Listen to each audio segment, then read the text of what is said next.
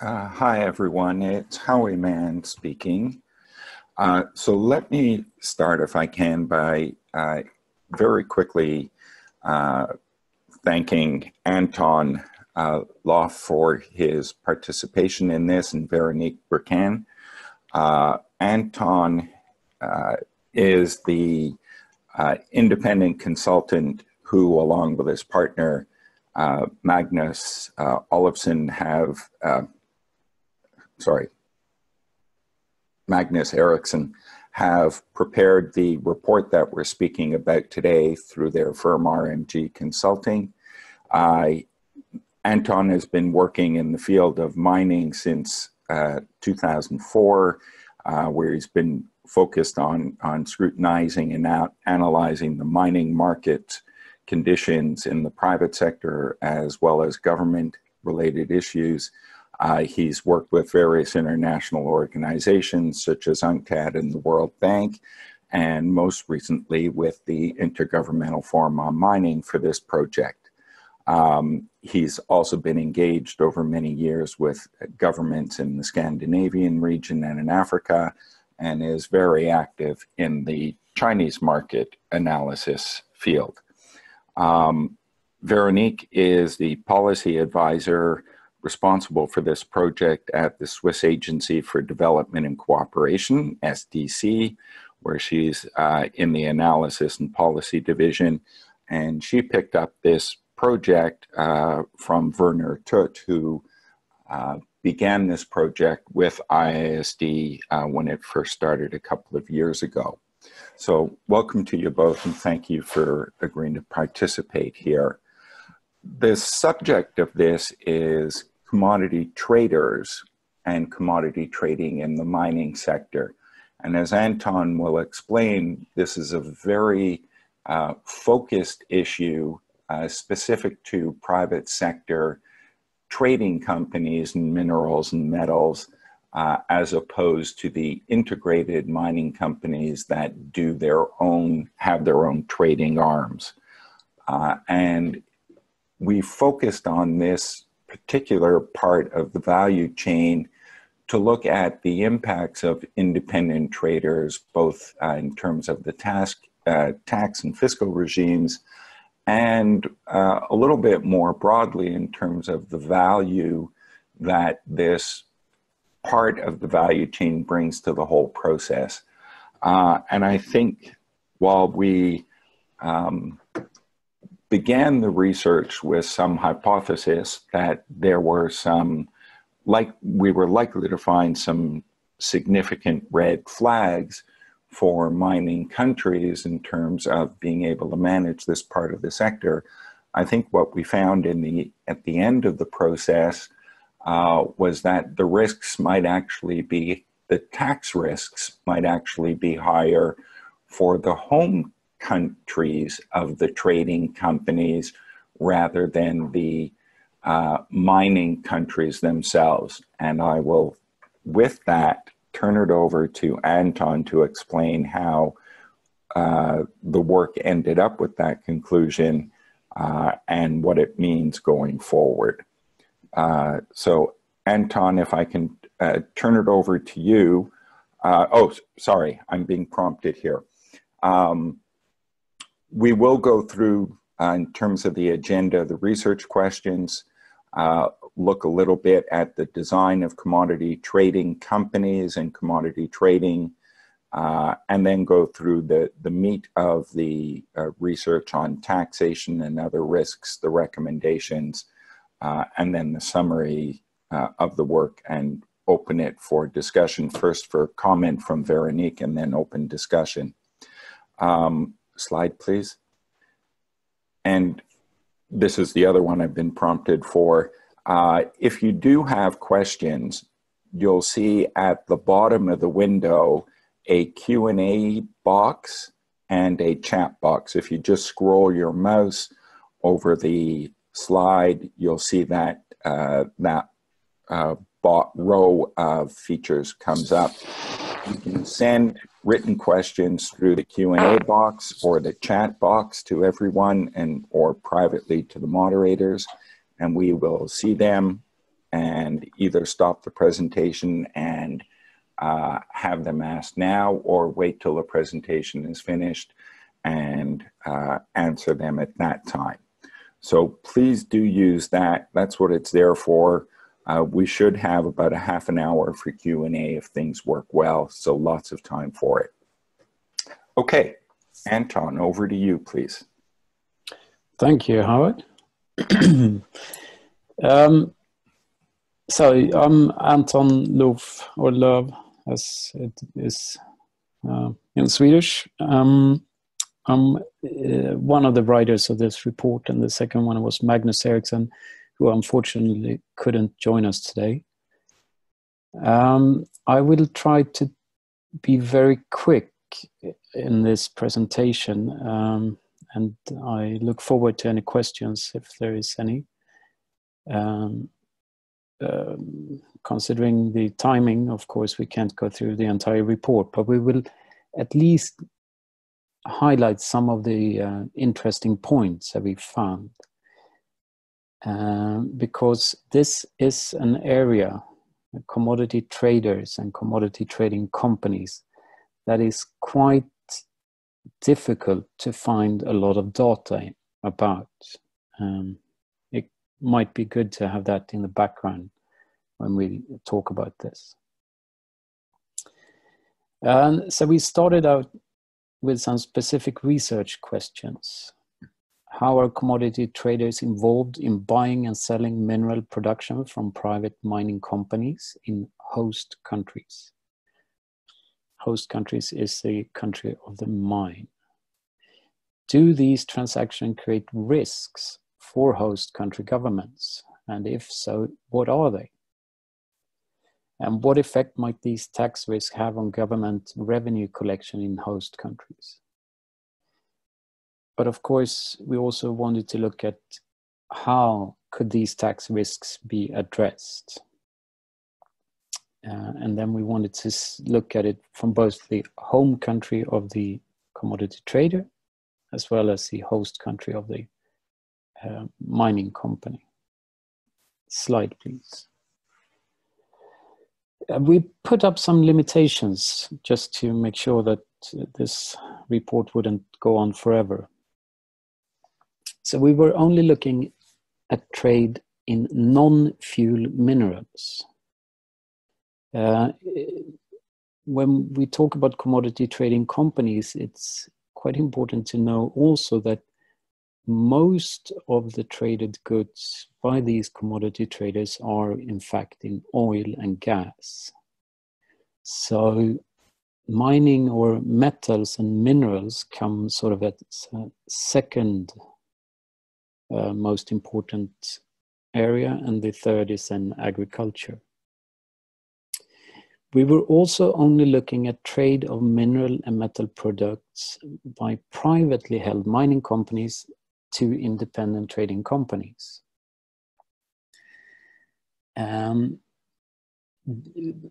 reason for this was that IISD thought that the issue of transfer pricing has been discussed and were discussed in many other reports, and they wanted to look at this from a slightly different perspective. And then, of course, tax risk created in such trade. We also sort of limited this to commodity trading companies, and we defined those as companies that trade in physical commodities.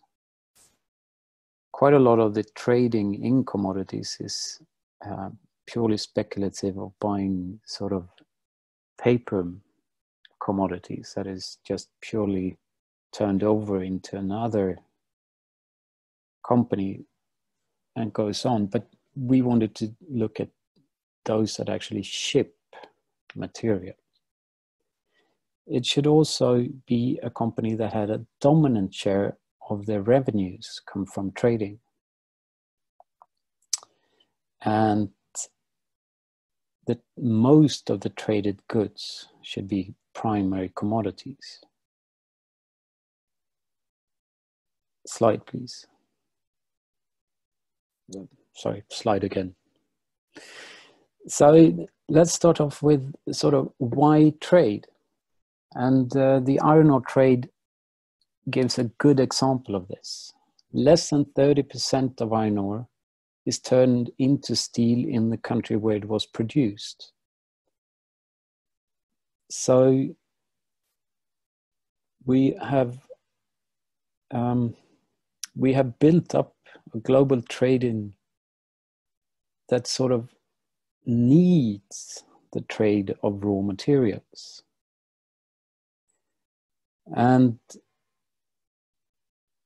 you can also, from this picture, sort of see the value of, or get a glimpse of the value. If you think of China here as importing roughly 1 billion ton of iron ore, and 1 ton of iron is roughly speaking worth $50 US, then you can sort of get a picture of part of this trade, how much it's worth. But if we go to the next slide, it's very important also to understand that commodity trading companies, as we define them, do not, they're not responsible for all of this trade. If you look at the iron ore, most of the trade is actually between the mining companies and the steelworks themselves. In fact, it's roughly 20% of the iron ore that is traded by commodity trading companies. Depending on the raw material, this differs a bit, and zinc is one of the raw materials where most of the material is traded by commodity trading companies. And of course, this has to do with the fact that Glencore is such a large producer of zinc. So, but in general terms, commodity trading companies, they generally don't trade with the large miners, but with the smaller and mid miners, which means that they will have less than 50% of the market. And as you can see here, for most of the more important metals, it's even less than that. Next slide. So the business model of commodity trading companies is, of course, acting on market inefficiencies and sort of direct commodities to where they are most valued. It's generally a low margin as a high volume business. And if you look at the activities that they actually are involved in, it's of course buying and selling metals, but it's also a sort of risk management from the point of view of the miners, as when the commodity trading companies take over the product, they also take over the risk from the miner. Storing and logistics has always been important for commodity trading companies. They have also moved both upstream and downstream. And one of the most important elements of the commodity trading companies today is financing. Since the global financial crisis, many banks, global banks, stepped out of the mining industry. And when they stepped out, the commodity traders stepped in and started providing financing to both projects and operating mines. And this is one of the most important functions they have, in the sense that they can provide money for products basically when the product leaves the mine, instead of the miner having to wait several months before they can get paid.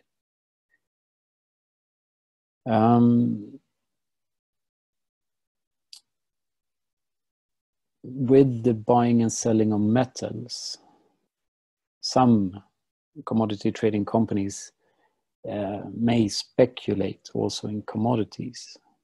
But when you talk to traders, and this study is based very much on interviews with a lot of traders, ex-traders, and other people within the industry, they always claim that what they do is, as soon as they buy something, they sell it immediately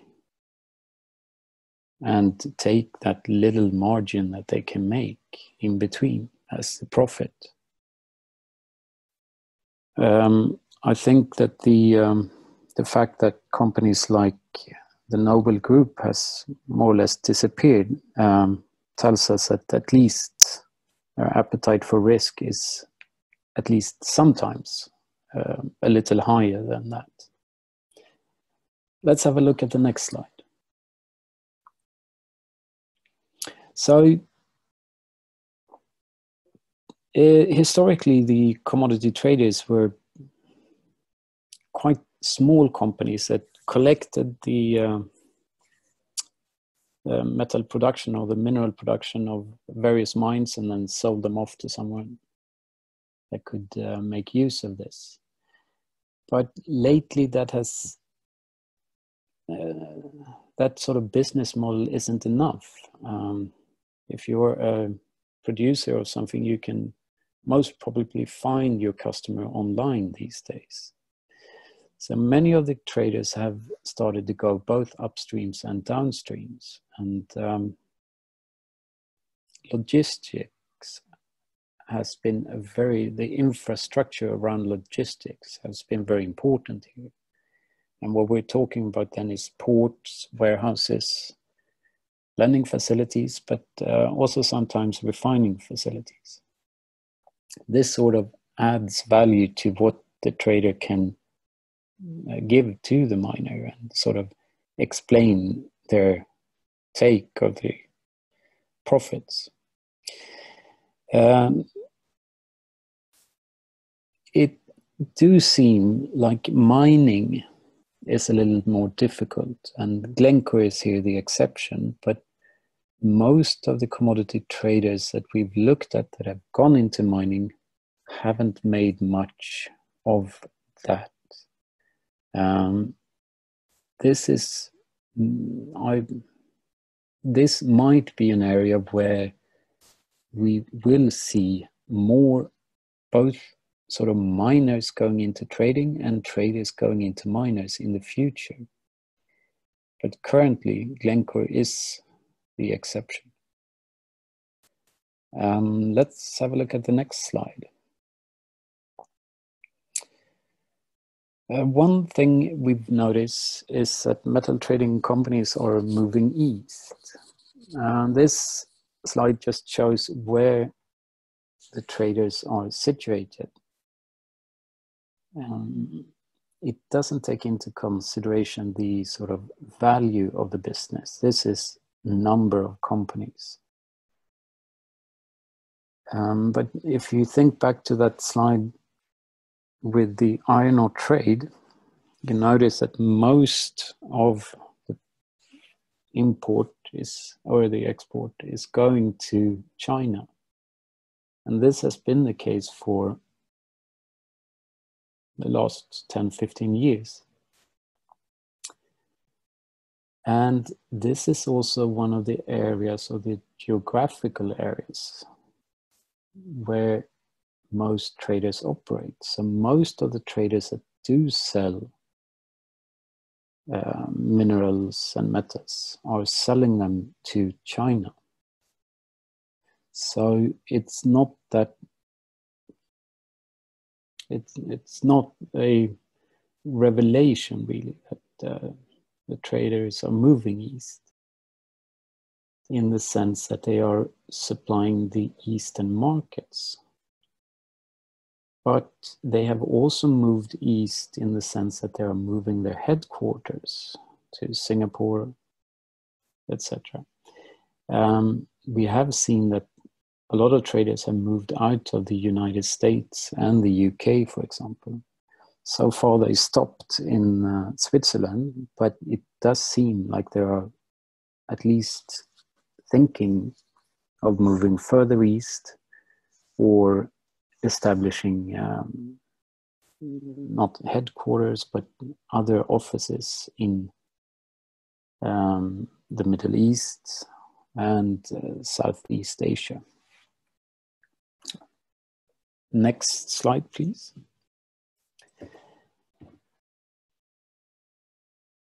Almost all of the commodity traders are private, and this is also one of the reasons why it's so hard to find any information about them. Either they're private or they're owned by another company, and in most cases, those companies, the owners, are also private. There's just a few that are public, but some of the really large ones are, of course, public.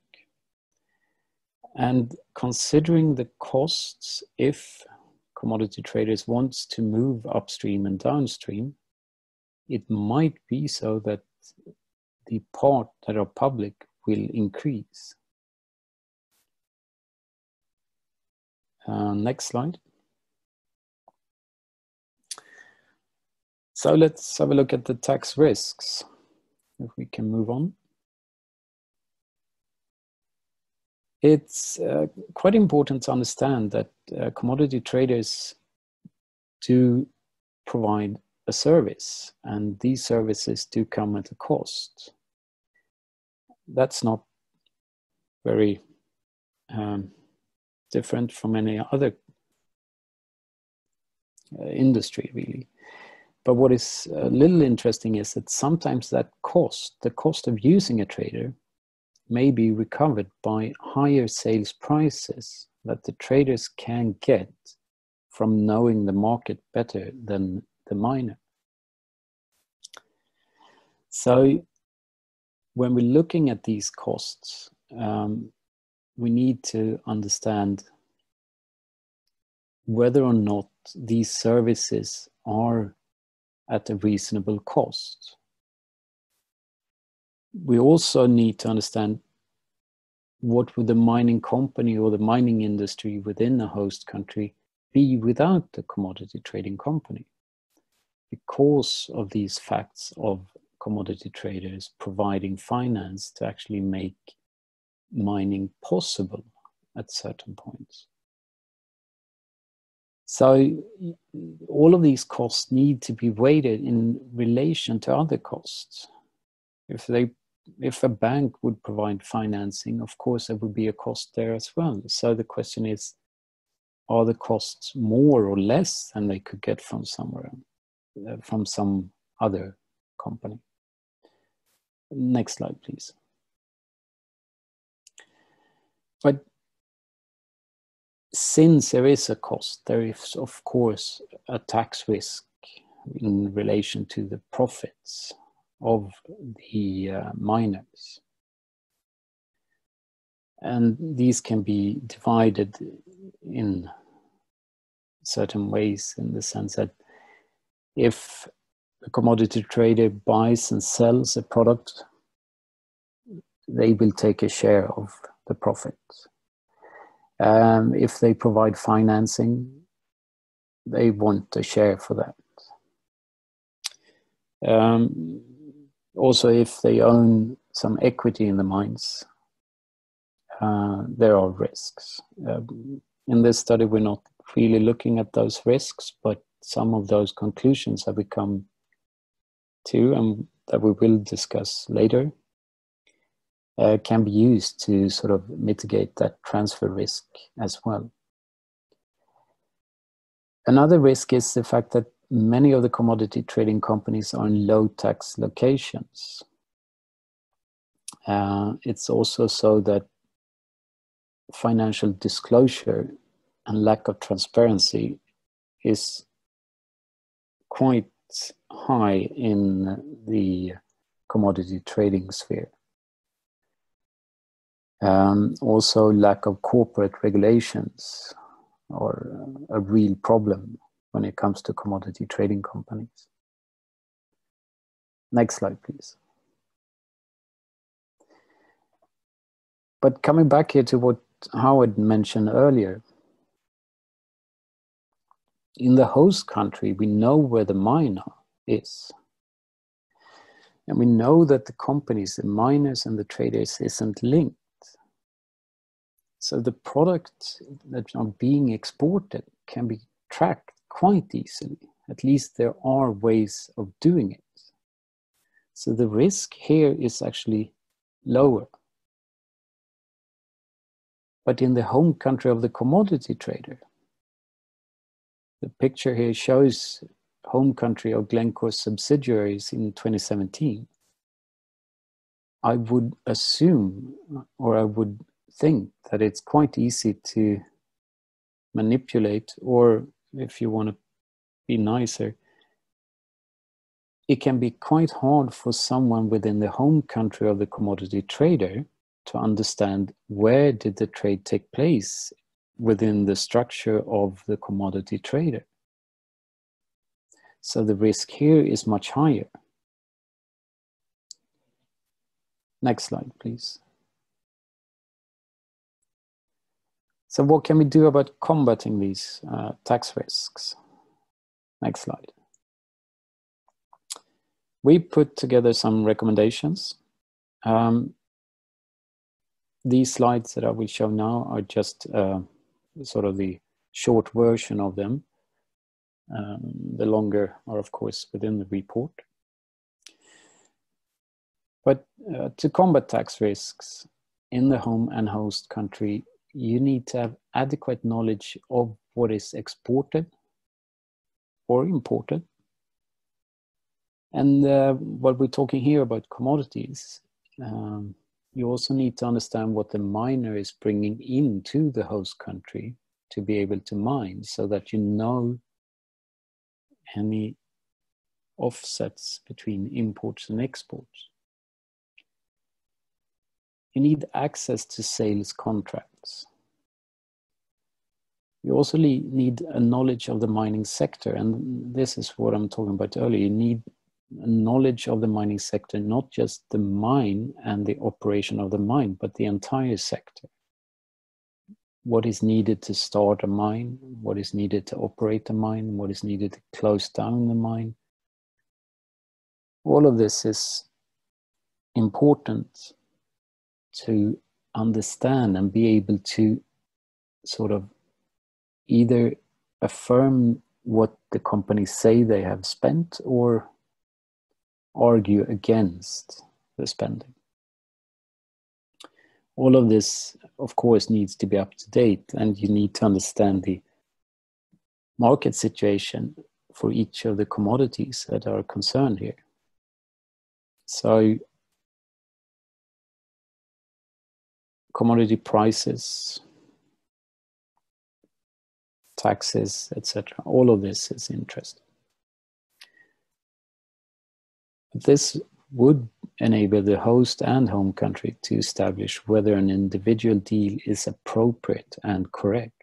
And this is a start. Next slide, please.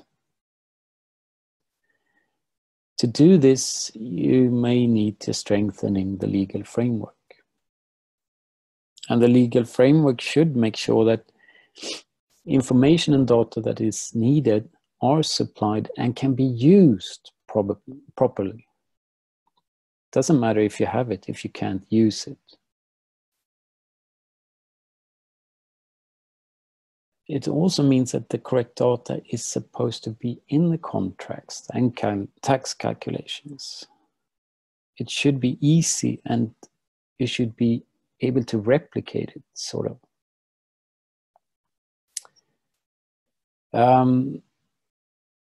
To have some bargaining power, you could further use sort of right of approval of exporting, for example.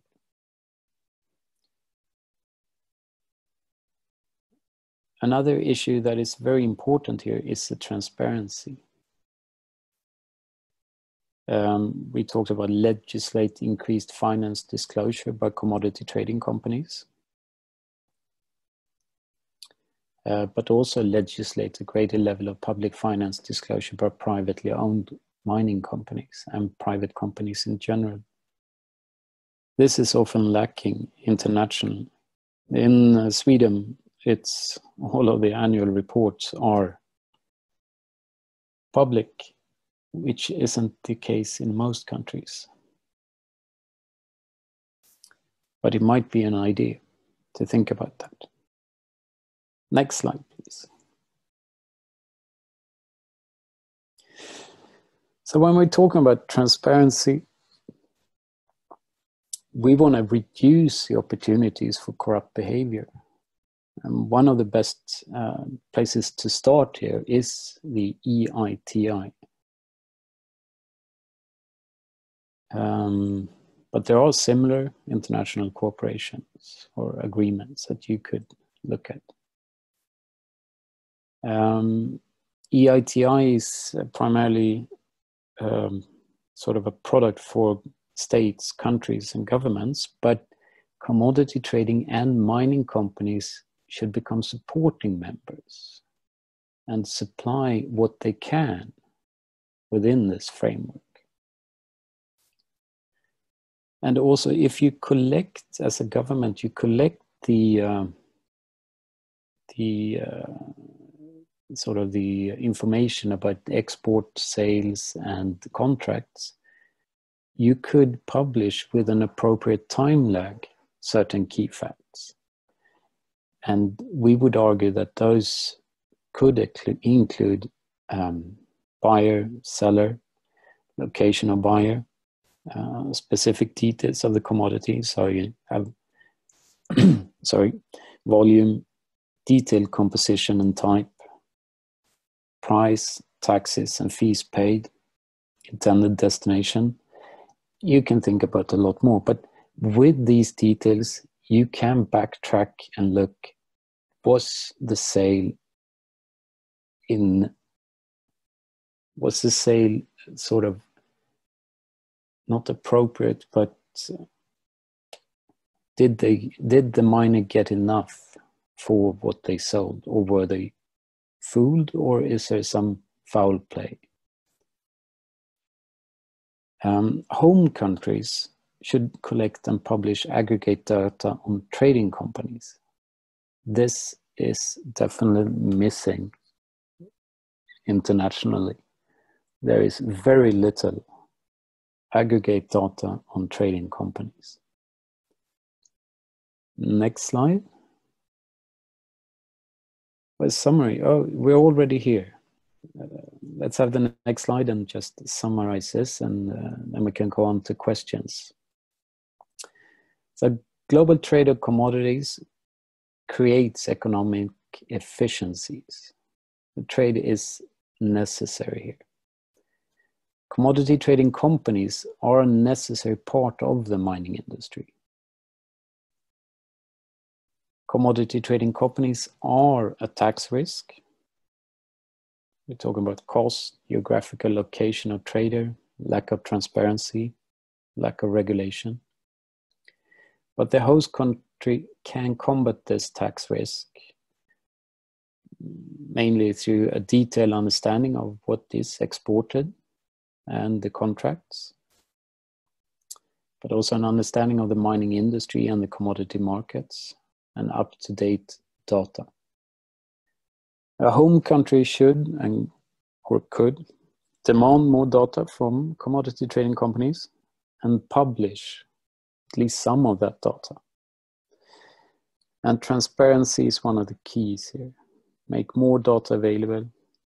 And I like EITI. Thank you. I think that's it for me, at least for now. Okay, thank you, Anton. I think that was really very clear, so I'm not going to try and summarize anything.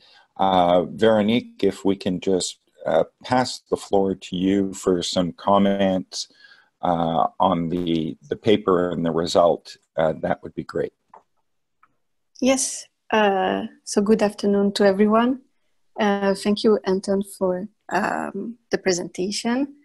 I just wanted to briefly comment on the report from a development agency perspective. As it was mentioned at the beginning, this report was supported by SDC, so the Swiss Agency for Development and Cooperation.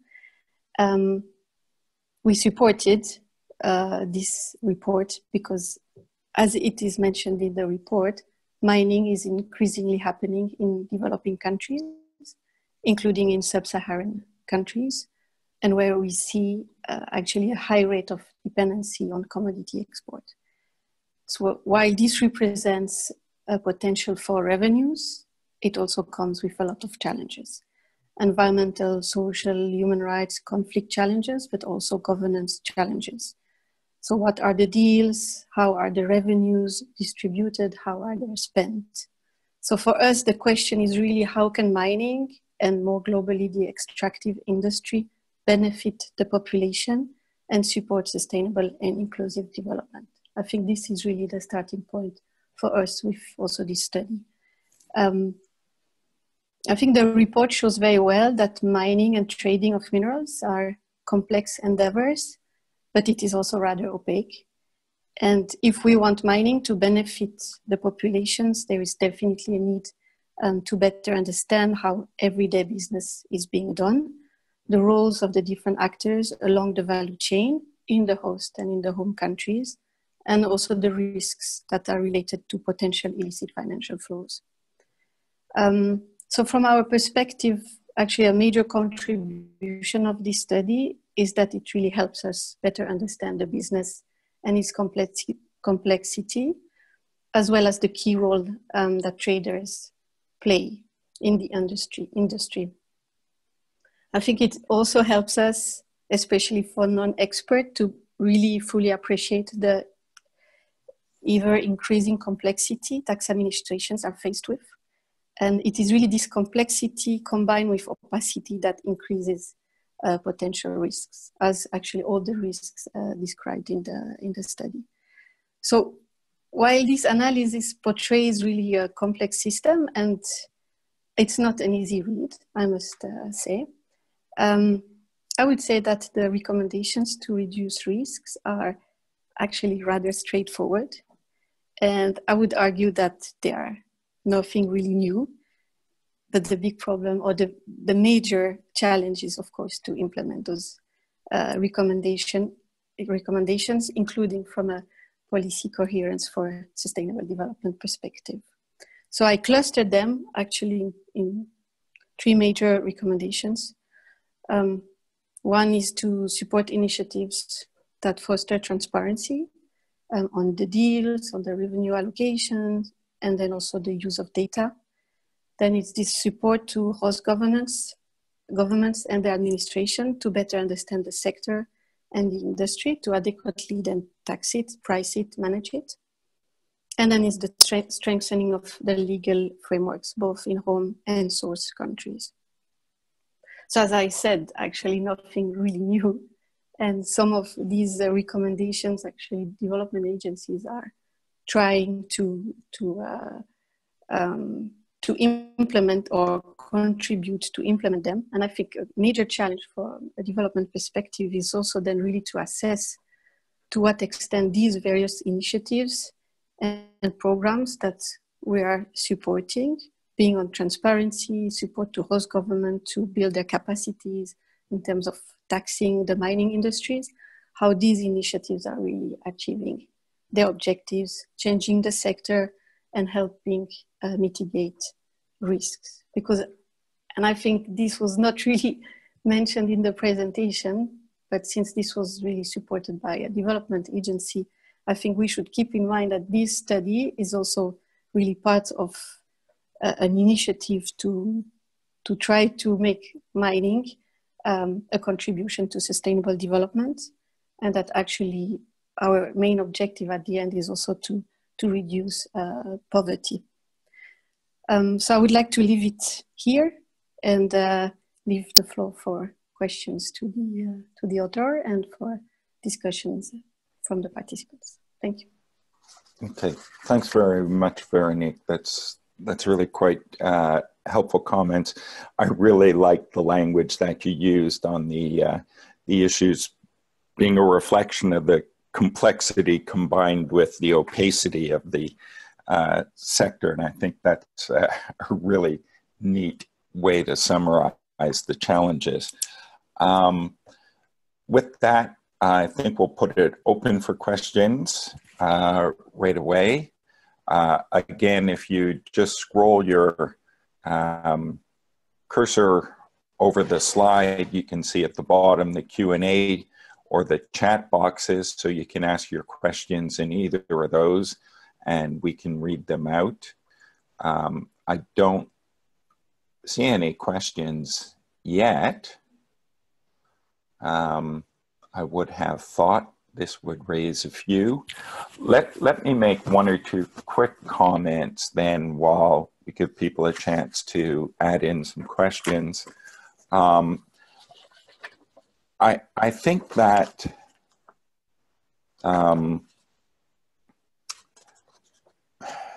the focus on transparency is really important. I think one of the really interesting things that we found in this study is that the commodity traders, the independent commodity traders, because they do act very much in a market environment and it is a low margin type of business, one of the parts of the mining sector that they're actually really important for is the small and medium-sized mining producers who may not have access to global markets to sell to.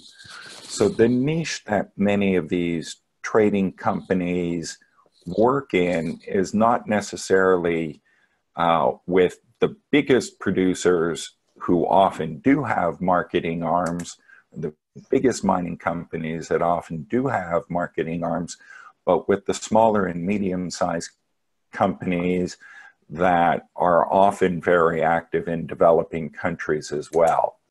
Not all mines are huge mines, and in the category below that, the trading companies have a particularly important role to play in the market in getting the resources produced to market, so there's a real market function there, and that's Anton's initial comments in terms of the costs and the structure of the sector. Sorry, Howard, can I please put in a little thing there? Yeah. We come into this study with the sense that mining and the mining sector can make a difference for developing countries. And exactly as you point out here, for there to be a mining sector within a country, sometimes there needs to be capital coming in from somewhere else, some richer country. And this is one of the most important that the trader provide these days. So there is this need that they fulfill. And we talk a lot about transparency, and that is important. But if you actually have the knowledge of the industry and the knowledge of the sort of global sector, you could, if we're talking exports, you could sort of hire companies that do check what is exported to make sure that you have a good understanding of what is leaving the country, and you can make sure that that is taxed appropriately, whether or not it has been sort of priced appropriately. Yep. Okay. We do have some questions now, so I'd like to turn to them. Two of them are directly related to EITI, so I'll put those two together. The first one is, how can the EITI in host countries contribute to trading transparency in minerals and metals in host and home countries? given it's mostly targeting governments. The related question on EITI is many of the transparency initiatives you described, EITI, payments to governments, legislation, and so on, require disclosure of transactions with governments or state-owned companies. Since the study only looked at private-to-private transactions, what specifically could EITI and complementary legislation do here? So I give you both of those, Anton. Thank you. I do agree that the EITI is a bit problematic in this sense, and especially within this study. But let's also remember that the EITI is expanding, and they've been talking about looking into commodity trading companies. And it should be seen from that point of view. And also the more we know about what is sold and traded in a country, the better sort of basis we have to understand the trade that is going on. But yes, EITI is just a start because, as Joe points out, it's mainly in relation to government companies and governments. I'm not sure if you want to add something there, Howard. No, I don't think so. Let's come back to a couple of other questions then.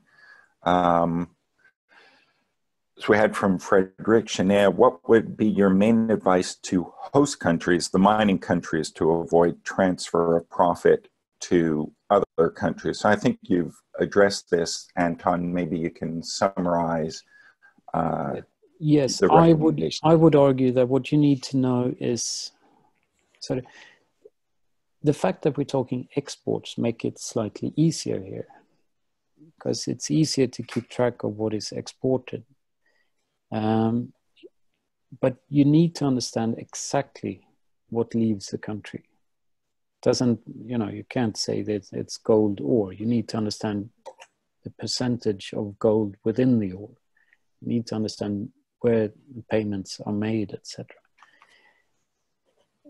This can be done. It's not, it costs a little, but it's not very complicated. Of course, you need a certain size of the mining industry for it to be worthwhile. But anyway, you can do it. So that is one part. The other is, of course, you need to understand how much is it worth on the global market. And then sort of the third area is, if the mining company is buying things and importing things to make sure the mining can take place, are those things properly priced? So this comes back to what we're saying, that you need to understand the mining industry, not just mining. You need to understand sort of the complexity and all of it, and starting from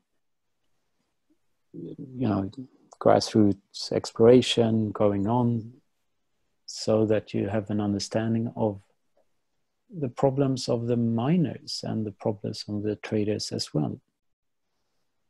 Generally speaking, there's so few projects actually become a mine, so you can't tax them too much, because then there will not be any mines. So again, it comes back to having good knowledge of the entire sector and specific knowledge about what is exported and how that has been priced.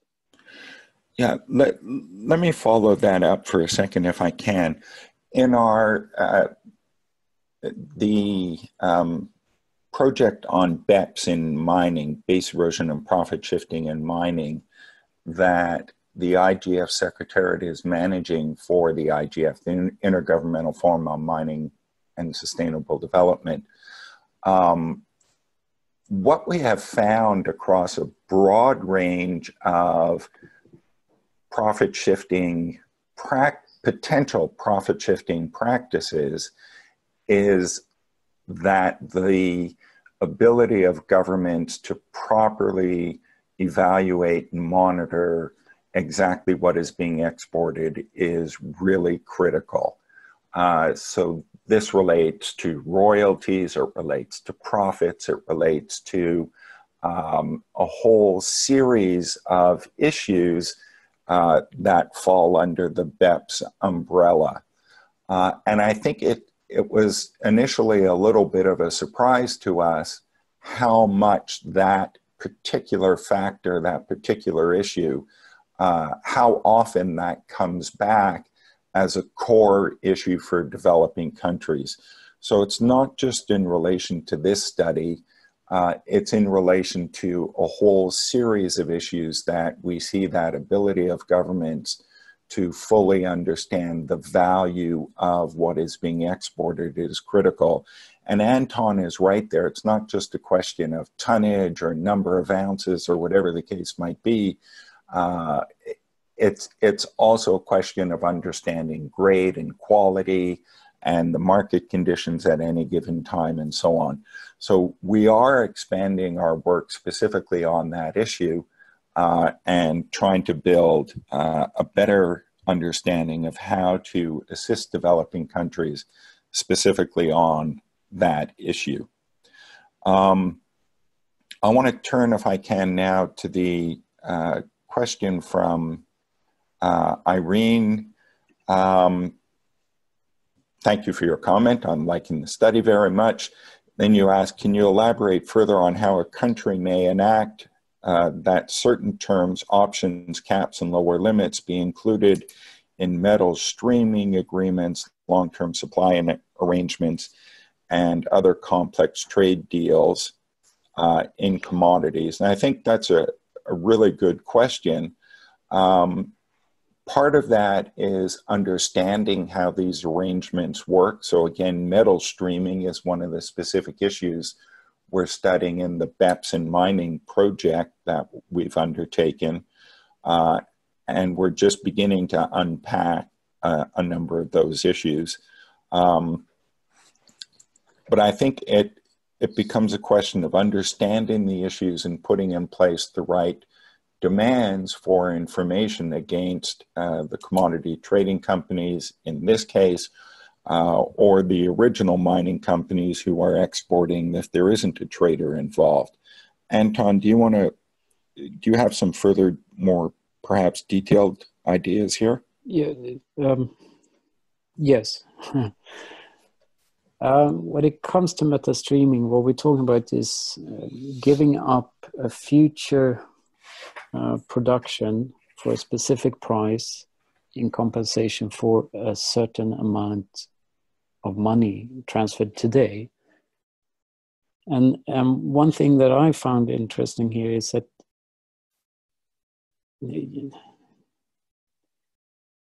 this is not something that only small companies do.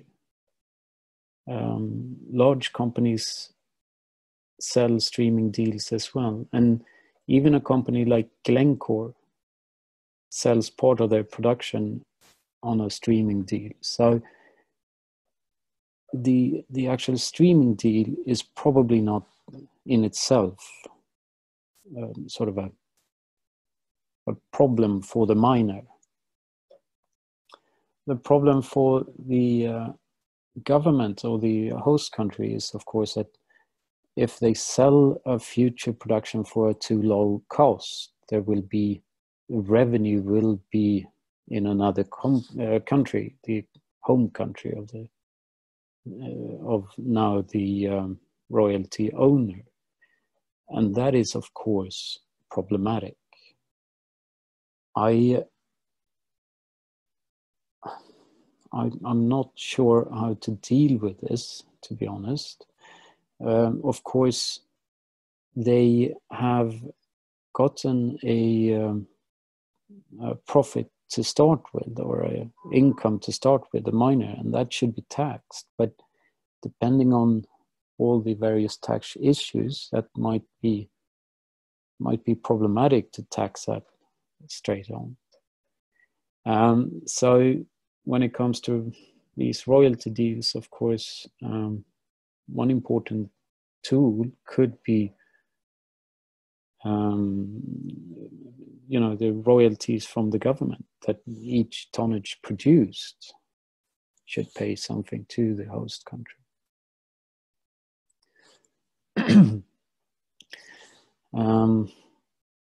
I think we're talking about that in the report, and say that another important thing is that if it's for the life of mine, it should sort of state that it's for a certain production capacity of the mine as well, so that the initial money received for the trader to the miner is sort of fair in relation to how much is mined in the future.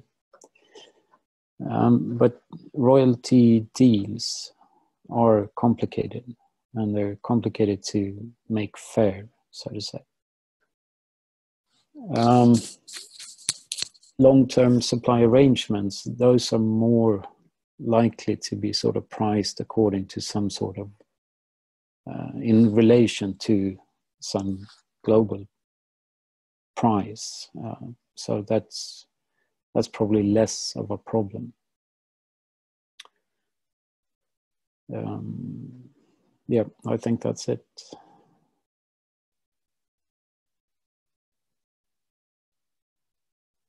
Howard.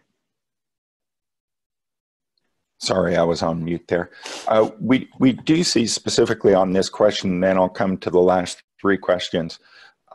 We do see specifically on this particular point some kind of unusual practices that seem to come up in the metal streaming contracts that are used for finance. A number of these actually relate not to the primary commodity mined, but to secondary minerals or metals that might be produced. And this in a sector that at times has a history of sort of focusing between the producer, the actual mining company, and the government only on the major commodity produced, and not including revenues from the secondary or third level commodity that gets produced at the same time. And sometimes the streaming agreements are actually attached to those secondary or third level production elements. Howard, could I just point out that that is true. Most of the deals are for the secondary metals. And from the miner's point of view, this has to do with the fact that generally the stock market does not value the secondary metals properly, or at least so say the miners. So by going out and selling those secondary metals on a streaming deal, not only will they get sort of cash in hand, they will increase the stock value because they're getting that cash in hand. Oh, yeah. No, I understand that component, but from the government revenue side, the implication of that thinking has been that royalties have not been charged on those secondary materials. Royalties have often only been charged on the primary commodity.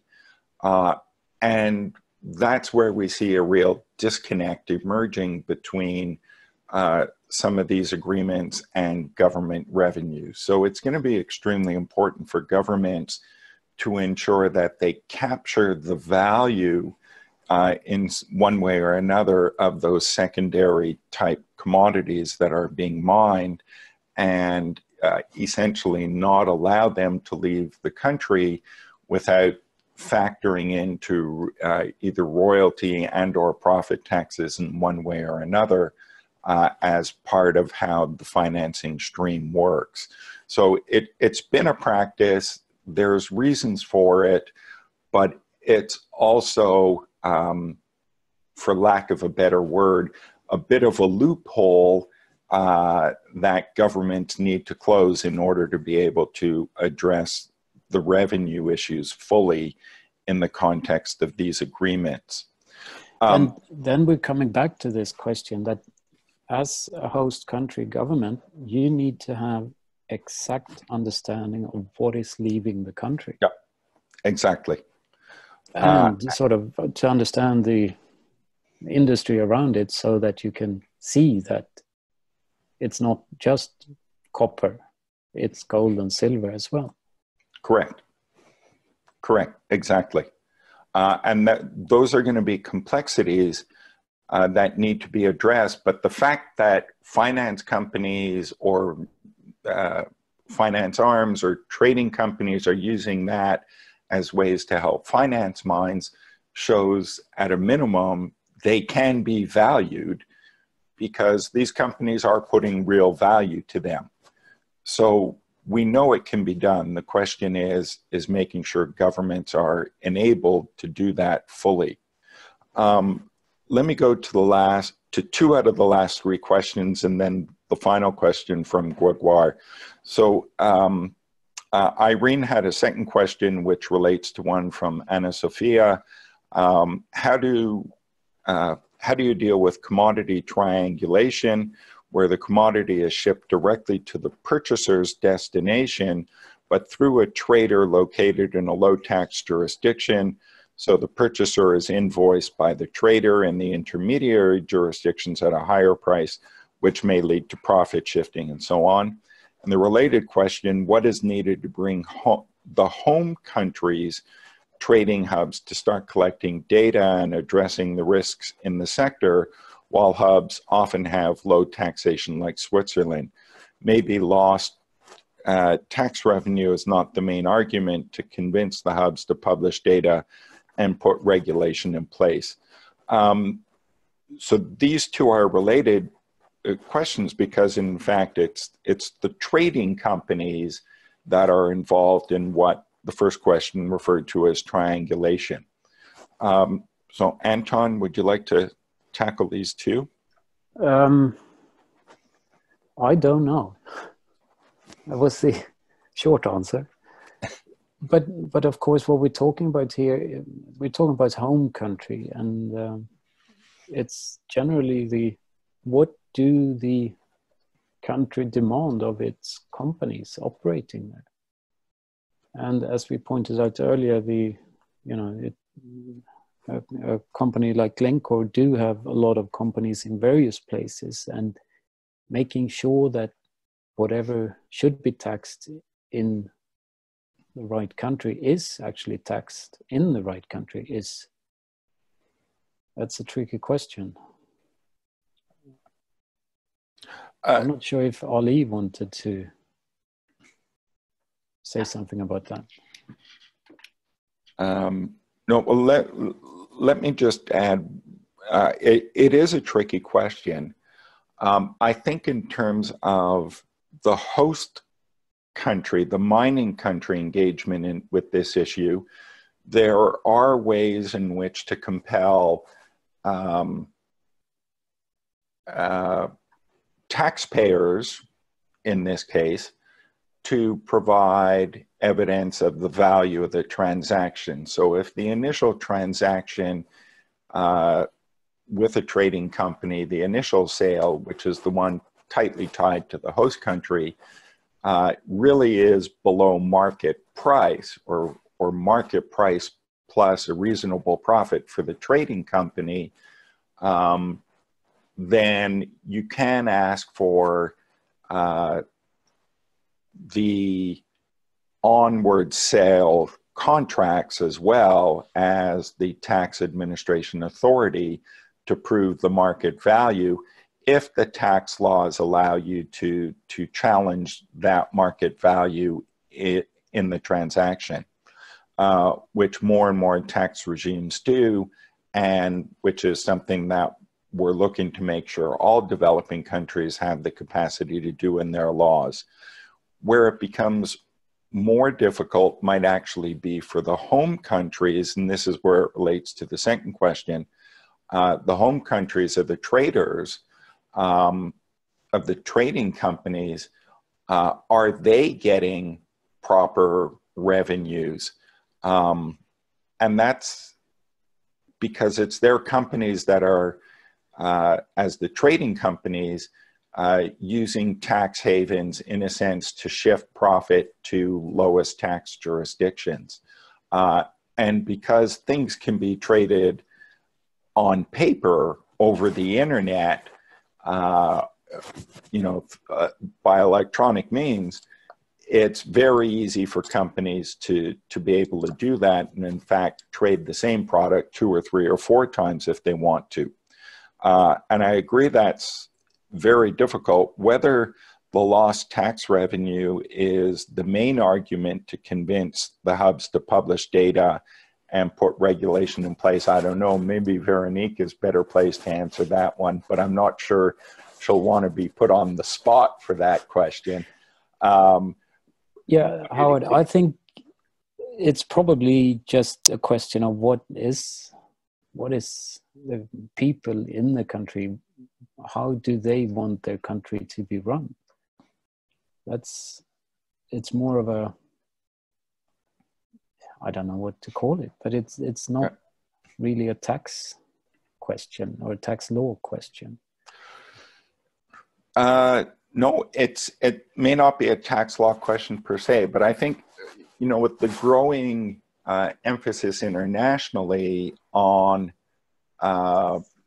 profit shifting by multinational corporations, I think we are seeing a much greater sensitivity to the issue. And for example, and not to focus just on Switzerland here, but one could very much see, the ability of government revenue authorities, which we see in multiple sectors, being enhanced in the mining sector to be able to transfer information between taxpayer jurisdictions to follow these kinds of issues. And that would improve revenue collection enforceability, both in the developing country, mining country, and the home country of the trading companies. So there are smaller steps that can be taken there also that do relate to what you might call 2 motivations. The one Véronique mentioned earlier about mining contributing in a positive way to sustainable development in the host country, but also to removing the incentives and closing the gaps for revenue collection in the home country of the trader. In some ways, this relates to the last question by Gregoire. Is the geographical move to the east for trading companies linked to higher regulations in Europe and the United States as well, I would add there? What are the key factors there? And Anton, I know we've had some discussions on that, so maybe you can, in 1 minute, give a quick answer to that. Of course. First of all, it seems to be the fact that since trade is going to mainly China here, that is one of the most important reasons for the shift in traders. The other is, yes, the regulations, but it seems to be more linked to the move out of the United States rather than Europe. So for now, they're moved sort of from the United States to Europe and onwards. So it doesn't seem that the regulation in Europe yet, maybe, is affecting this, but rather the fact that the metals are moving to the east. But as I mentioned, and within the US, it seems to be more linked to regulations. Yeah, I think that's right. And I think we do also see some links into those jurisdictions that are more aggressively pursuing tax avoidance by multinational companies and those that perhaps we can say are less aggressive in pursuing those issues. And because the trade aspect, the second and third trade of the commodity, or if you go through blending and refining processes, all of that can become more and more opaque. Those tax haven profit shifting issues might become more salient for a number of these countries in terms of where they're locating. So I think there might be a pull in the sense of what Anton mentioned. The markets are moving more to the east, but there might also be a push from the regulatory side as well that we're seeing, both in terms of regulating the company transactions and transparency, but also on the BEPS side. Yeah, I mean, these questions are linked, of course, in the sense that there are many traders that are, let's just take an example, that there are traders that are focused on the Nordic countries. Of course, they're not going to move out of the Nordic countries because of regulations, because their marketing is in that specific geographical area. But since there's so much trade going on, moving to the east, those that can move to a lower tax jurisdiction, less transparent, they might be compelled to do so. Yeah. There's certainly a business logic there. Unfortunate. Yeah. Okay, so with that, that's the last question we have. So allow me, if I can, to take 1 minute first to thank Anton for participating in this. First, Véronique, do you want to add any closing comments here? Howie, Véronique had to sign off. She had a commitment immediately after our webinar. Had to leave a few minutes early. Okay, so first let me thank Anton and Magnus for really some incredible work. As Anton said at the beginning, data is very hard to get in this field, and being able to use the long-term connections that they have in the mining industry to undertake the original research that they did, the interviews that they did, the data collection that they did was really incredible to watch. How they were able to pull that together and produce a report that truly is based on original research and original empirical study. And I also wanted to thank SDC, so we can send this back to Véronique at the end, that actually really supported the fact that the findings were based on original research and allowed the project to go very much where the empirical evidence pointed the project should go, and resisted the temptation to use the project to support pre-identified conclusions that in the end weren't accurate. So we really were able to go with the research, and this is the result that you see in the report. So I think in that sense, it's an extremely valuable piece of research. It's an extremely honest report, if I can put it that way, because we really were able to go where the research led us to go. And finally, for all her help in putting this webinar together, thank you very much, Sophia, whom many of you received multiple emails from, advertising and ensuring your presence here. So thank you, Sophia, for all of that. And to all of you for joining, thank you very much for your interest in this. And we hope it's useful to you, the webinar and the final report in your own work, in your own analysis of these issues. So thank you all very much for joining us, and I wish you a good rest of the day wherever you are. Thank you all very much. And we're adjourned.